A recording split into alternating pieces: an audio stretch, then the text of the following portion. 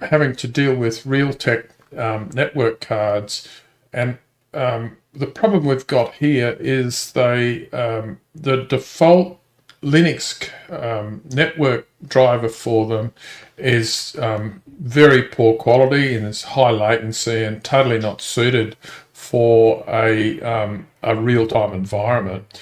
So I will show you on another computer what this looks like. So let's have a look for a Realtek card. If we run that ls-show command,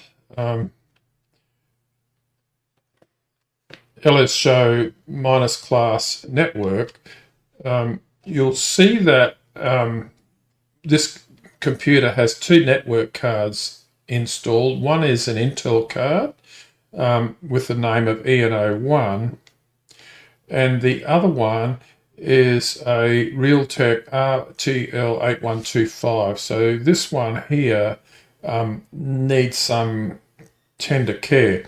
Now, one of the things that we need to double check is that the drivers are in the Debian non-free section, which is not installed by default.